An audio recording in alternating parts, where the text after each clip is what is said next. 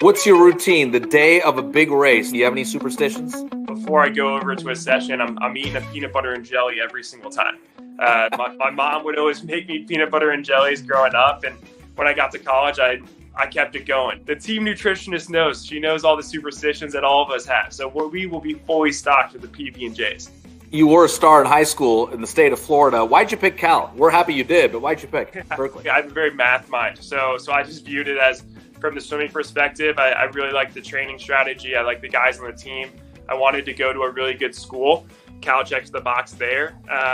And I like the area. It was a complete culture shift from where I grew up in Florida. I think that helps me grow up a lot. And, I think it's honestly the best decision I ever made. My favorite food spot. Ooh. We'd honestly go to this place called Angeline's on Shattuck Avenue a lot. That place is incredible.